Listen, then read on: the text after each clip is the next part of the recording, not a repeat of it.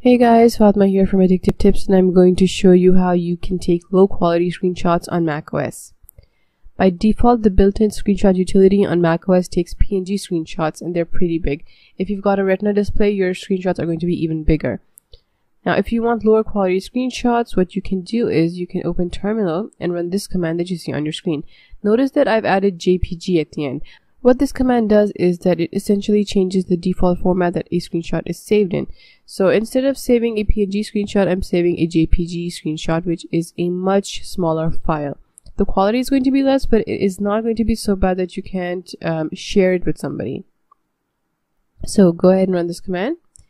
And when you next take a screenshot, you're going to have a JPG file, which is going to be much smaller than a PNG file.